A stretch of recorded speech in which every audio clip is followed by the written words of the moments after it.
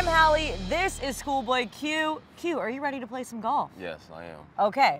Well, this is a little bit different edition of On the Tee. We're playing 5 holes instead of 3 because we are at a par 3 course. The lakes at Topgolf El Segundo. Beautiful scenery. The rules are pretty much the same. It's a point for a green, point for an up and down, 5 points for a birdie, 1,000,000 points for a hole-in-one, and of course, we can give each other points whenever, wherever, for whatever reason. So I'm gonna give you 2 points off the bat because those are very cool Jordans. Hey, okay, so I give you 5 for the jacket. Oh my, 5! Wow, okay, you must be very confident then.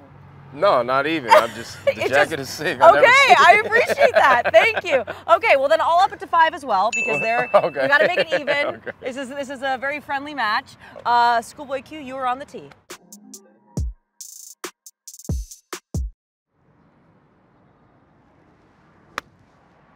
Oh. All right, pretty good. We ain't mad at that. We nice start.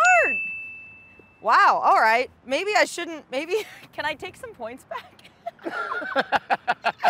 Maybe I was way too generous. Let's go. Oh, that's butter. She gonna do me like that? Sit. She gonna do me like that. I had to. I didn't know you were gonna come to play so much. I was like, That was butter. So Q, tell me how you got introduced to the game of golf. My friend June made a bet that I couldn't make a birdie in 2 years.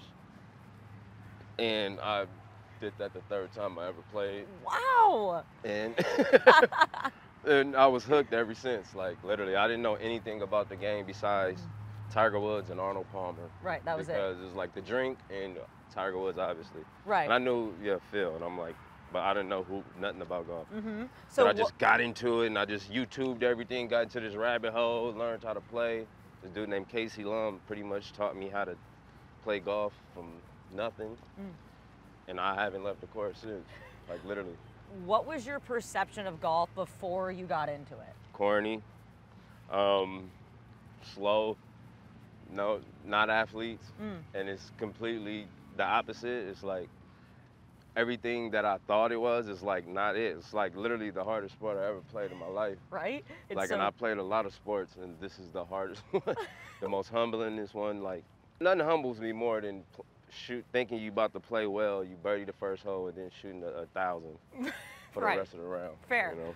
Well, I mean, you said it's the hardest sport, but you're about 20 feet from the pin, so you're pretty good. We got some birdie attempts here. You might be closer. I'm pretty sure. We got some 5-pointers potentially right here. Let's see. So you said your friend June bet you that you couldn't make a birdie when he brought up. How did you guys get on the topic of golf? What was your response to him? It was on TV. We were in the studio, and I was working on a record, and I like things like to move while I'm in the studio, like the TV screen, whether it's a movie or something. I don't like watching news or stuff like that. I like watching like creative people creating, and I just saw golf and I was like, this is not fitting for what I'm making right now. Like, turn this off, like get it off the screen, you get what I'm saying? And that's when he pretty much checked me, like, nah, this is the toughest sport ever, and I guarantee you. But he just thought, it's a whole process. Like, you gotta buy clubs, you gotta have the outfit. He thought I was never gonna even start. Literally the next day, I started. You're like, okay, bet, From watch. the studio to there, I'm like, bro, I play baseball. You can't tell me I can't hit a ball. Like, that shit is still. Wow. And it was still a lot harder than you expected? Way harder than I expected. I'm still trying to get good at this game, and I just haven't got good at it yet. Well, I would beg to differ. This is pretty good, but let's see if we can make these. Let's see.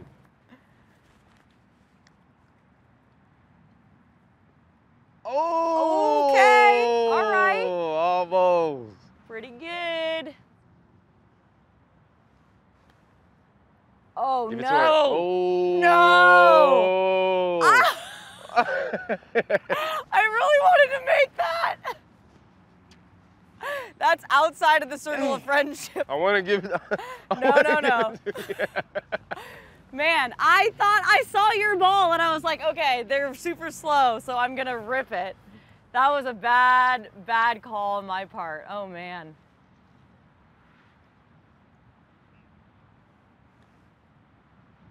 Oh man, 3-putt on the first. Good.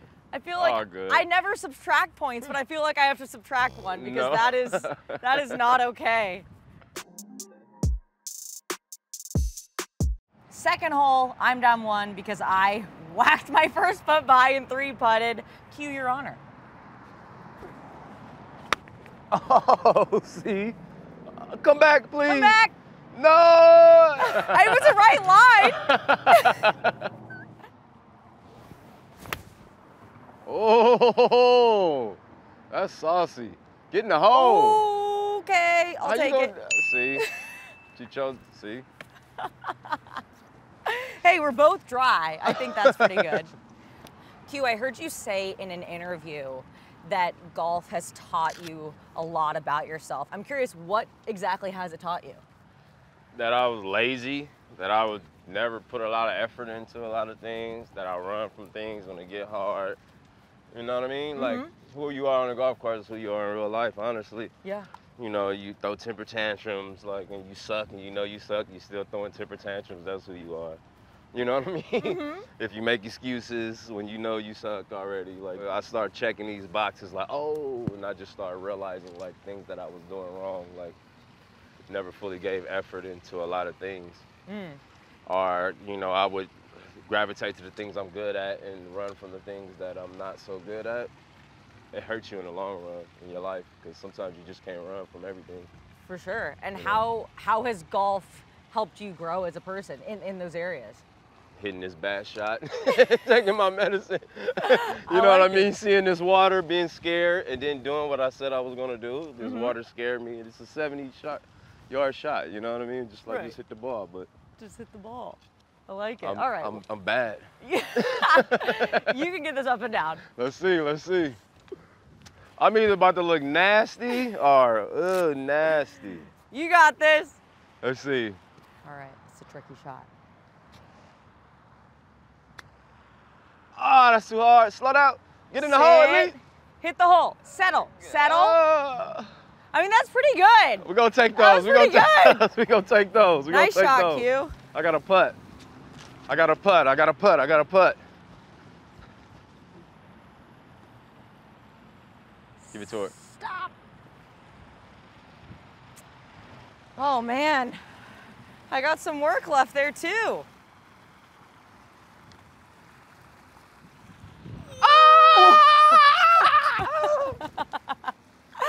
That's good. That's good. That's good. All right, good. good. Okay. Oh. All right, so we are all square, 6-6, my honor. Excuse me.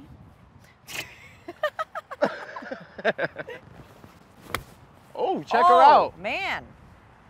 Sit.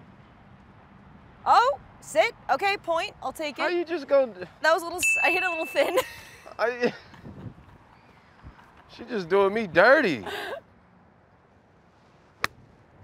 Oh, the other way. Settle. That's all right. It's a point. Oh, That's all that matters. here we go. Here we go. Safe play. Middle of the green. Let's see. I didn't know I was playing against a damn PGA champion, No, LPGA champion. Definitely not. So Q, I've got to ask you a little bit about your creative process. What comes first? Is it the lyrics or is it the beat? It's the feeling. I don't know. It's just a feeling when you wake up and you're like, oh, it's time. Like I'll put an album out and then I'll just be dead for a little bit. And then it just hits me and I'm like, oh, it's time. And then I call the guys up, we'll get in the studio and it's literally both. I may have lyrics already in my head or sometimes they may have a beat. And conversation in the studio is also good too. You know, where we at in life, basically. We just, not necessarily like where we at in life, but it's just like just talking with your homies. And then the topic may be a song that we just end up talking about in the studio, you know? So, Can you life experiences. Life experiences. Can you draw any similarities between like the process of writing a song and then just, I guess, the process of like getting better at golf and improving your game and just refining your craft? The thing with music is, it's kind of opposite. I feel like the more time you take off, the better you get. But when you're in there, you have to go hard. You have to dedicate 100% of your time to music. But when you're out of there, you need to try to rinse your brain away from that so you can get these experiences and be aware, self-aware of what's everything that's going on, and you can put this in your music. Like music with no substance or music with no actual life experiences is like, to me, is just a bunch of sounds, you know? Will we ever get any songs with any golf references potentially ever? Oh yeah, my last album I had one. Okay. This album, I got a couple. Ooh, okay. But I like it. I'll keep an eye on those. Yeah.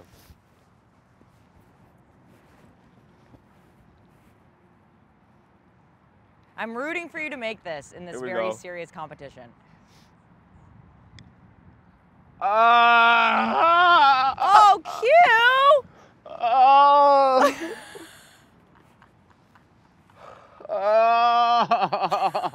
It's like he just got punched or something. Okay, you can make that. Okay. That was very painful.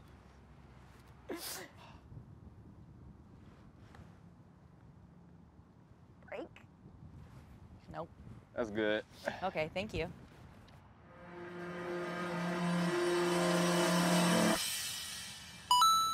Wow, what a save! Okay, I'm gonna give you an extra 3 points for that because that was an incredible par save. Wow, okay, that was awesome.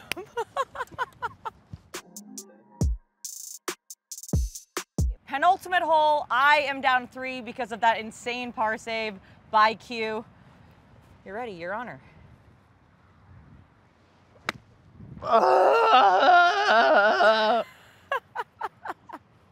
Okay, chance for it up and down. That's all right. Oh my God. That went so high. Y'all set me up. Sit, no. Y'all set me up. So Q, I've had the chance of getting to see you perform, and I've talked Yeah. to you a couple times. You're a super chill dude, but it's funny because when you're on stage, Yeah. you're so in the zone. Yeah, like yeah. you're just a different guy up there. So I'm curious, what is your pre-show routine? Like, what do you do to get ready to perform in front of thousands of people? One, I have bad, like, I found out that I had this anxiety thing once I started getting into music and stuff. And so before a show, I just yell possibly as loud as I can. Like right before I go on stage, I may like, ah! Like just scream as loud as I can, punch a wall. Like not a super hard wall, but Yeah, I right. like boom, boom, boom, just hit a door or something, just chest bump my manager or something. And it's just like, I'm an entertainer. My music is this energy, bring this energy, and I can go back to what I'm, you know, what I do. But for me personally, it's just, I just gotta yell and just get that blood going. Couple drinks maybe. But most importantly, just giving back to the fans that put me in this position, that helped me get to here. Is like, they want to see that, they want to feel that energy. And it's like, being up there with like 30 people on stage and just doing this is just like, all right. Right. It's kind of like lame, you know what I mean? So I just like the energy. I just love the vibe when I'm on stage. Cause like you said, I'm a quiet dude, really, not really that social, really. So like when I'm up there, it's just like that mental illness that I have, where my mind just has this block when I get around people. Sometimes I get into a shell, and it just lets out, and then I get that energy back, and it's just like, I don't know, it's just like something I've always been wanting since a kid, you know? After a show, is it draining or are you hyped Extremely, up? extremely. Yeah, because I'm sure it takes a lot of emotional energy to put that Sometimes out. after a show, I'm like so drained I can't sleep. Wow. Like sometimes after a show, I'm so drained I can't like hold a conversation. It's bad sometimes. That's why like I don't even tour a lot, because it's like it's so much energy, and I come home and I have to take like 6 months off. Wow. And I'll just sit in the house for like 6 months after tour. Just to recharge. Like not just to recharge, yeah. What about golf? Is that a thing that helps you recharge, or is that also? I'm normally like extremely bad when I come back. Like, you know, I take these big breaks from golf and I'm super in it. I'm like playing every day or I'm not playing at all. So when I'm not playing at all, I come back and I try to like I'm doing now. I'm trying to find it, but you know, I am who I am. At the end of the day, I can make all these excuses. Yeah. You know, when at my best, I'm a 9 handicap at my best. You know what I'm saying? Which is pretty good. I play to it about every 2 years. You know what I mean?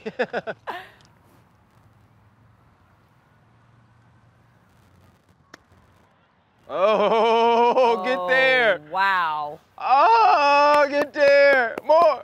Nice. Pretty good. We'll take it though. You hear me? We'll take it though. You hear me?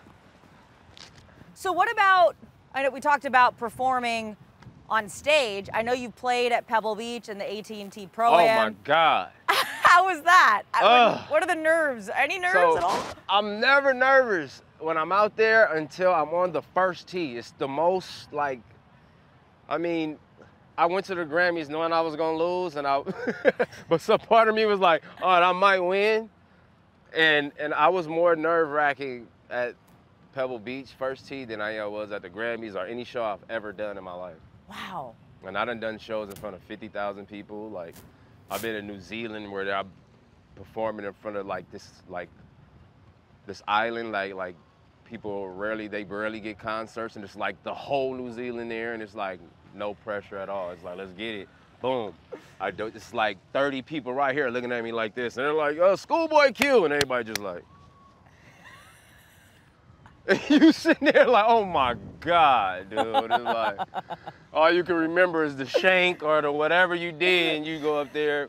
But I always ace my first shot so far. The first 2 years, I done aced my tee shots. Wow. Every time. Wow. And that's Clutch. Around, you know, we barely make the cut, but we really don't make the cut. But, that's awesome, though. you know what I mean?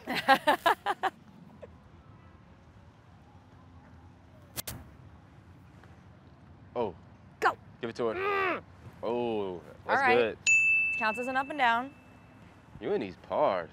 A lot of pars. It's just so easy. A lot of pars. It's so easy. All right, you got this. So easy for you.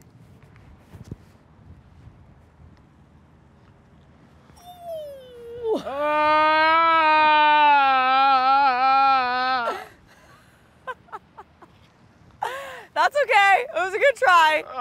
Really good try. All right, one more. We talked about AT&T, and I know that you played alongside Macklemore. You guys are boys. It's my boy. I feel like you and him really were at the forefront of this wave of celebrities kind of jumping into golf. And I'm curious, why do you think, specifically for artists, what do you think about golf attracts singers and songwriters and rappers? 12 hours a day in the studio. You kind of insane. Boom, boom, boom, boom, boom, boom, boom, loud, and you kind of go insane. This is like, you know what I'm saying? Nice break. Yeah, you get to go outside. Everything is like inside in the studio. You get no sun. You see nothing. 12 hours in there. I'm a daytime worker, so I go in at daytime. By the time I'm out, it's like dark. Right. So it's like, you know what I mean? Well, that's why you got to find more golf courses with lights like this one. Yeah, I'm gonna be here a lot. Top Golf didn't bring me on for me to just be sitting around.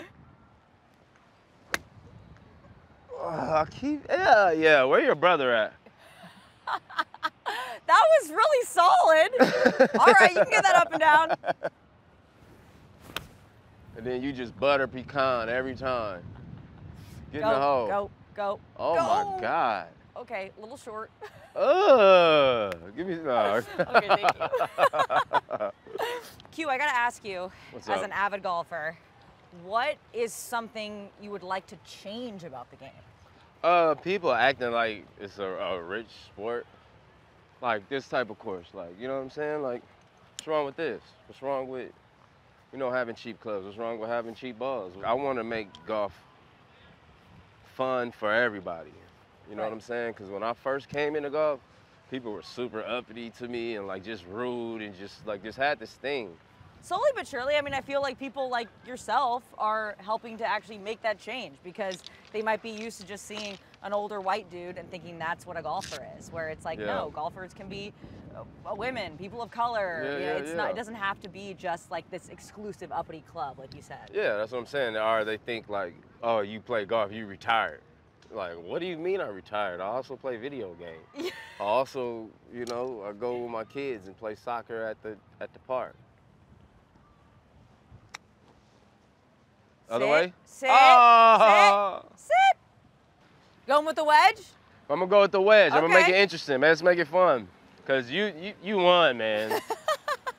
It's over. Kobe. Go! Hey, you gave it a run. You gave it a run. Bang, bang. Bang, bang. Oh! Oh, she got me. I lost. All right. Make this. I lost. You won. Okay. I surrender. Right, I surrender. I surrender. Oh, You cute. won. Thank you so much. That was so much fun.